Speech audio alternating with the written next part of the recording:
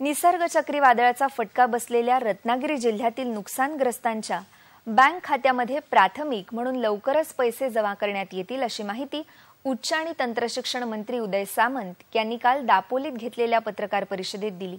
चक्रीवादळाचा फटका बसलेल्या आंजर्ले, आडी आणि केळशी या गावांचा सामंत यांनी काल दौरा केला। अंशतः नुकसान झालेल्या घरांसाठी तातडीची 5,000ची तर पूर्ण नुकसान झालेल्या घरांसाठी 25,000 रुपये थेट खात्यात जमा करण्यात येतील असं त्यांनी सांगितलं।